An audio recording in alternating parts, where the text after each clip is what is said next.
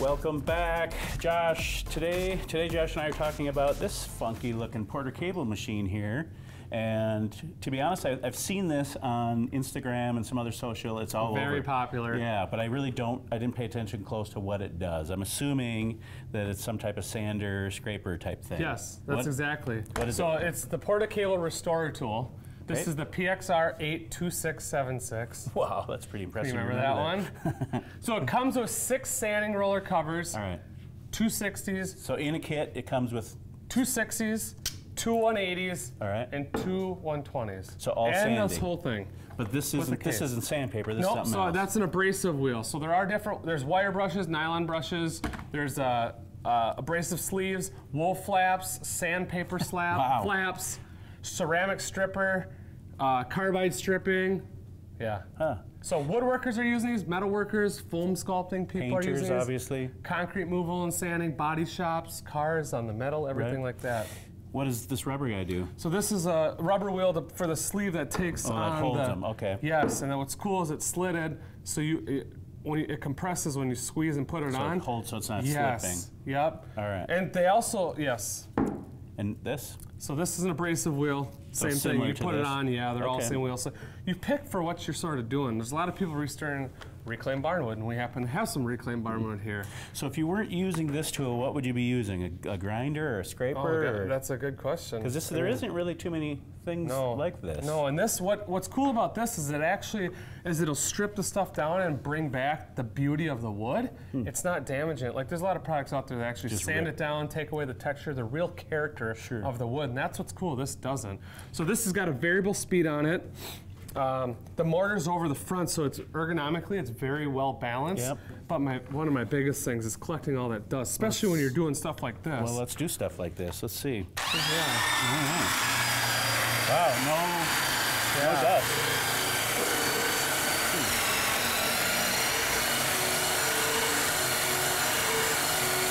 Cool. Isn't that cool? Uh-oh. So you also look at, isn't that cool? That is nice. I mean, and that was just a little bit, you know. And you have the trigger lock on, so you thought, I mean, fatigue-wise, you're not going to lose that when you're doing stuff like this. So I'm going to unplug it here because what's really cool is how you change this out. It just comes out, this flaps off, the roller wheel comes. Oh, that's pretty nice. It's that easy. Yep. So they also, to get these papers off here, they actually just released a new tool that goes in here to help you get these off, because it's a little hard to get them off. So once they're on, they're on pretty good. So this one has a smooth sleeve on the end with a key on the end of it here, and that key locks onto the end here. You can see that. Sure. But these are double-sided, so you just take this. It doesn't matter which way you put it in. Oh, it says this side up. Oh, even I could figure that out. They're a little directional, yeah. Even you can figure it out. So you put the door back on. All you do is snap it into place. It's really not that. I mean, there was very little dust. No. And it's not noisy. No. So, and 3-point. I mean, I'd still probably recommend wearing a dust mask, but I don't know that you'd need hearing protection.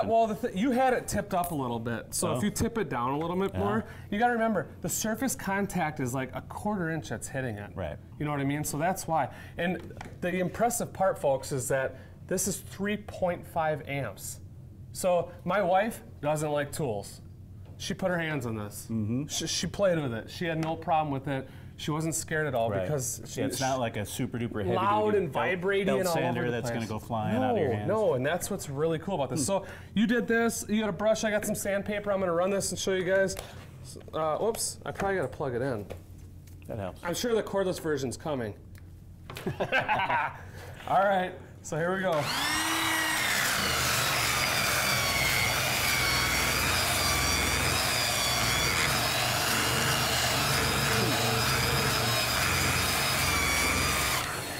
I mean,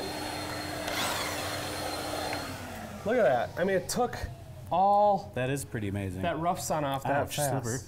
Oh. You can sand it good enough. Faker. Yeah, it's really cool. And the variable speed's really cool, too, up and down. Right. You can get it at really low RPM. So you're not just gouging the heck out of something. No, and the variable speed's friendly.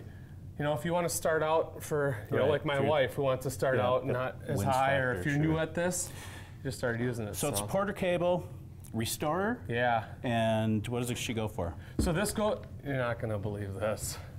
I want you to guess this one. $99.99. Yes.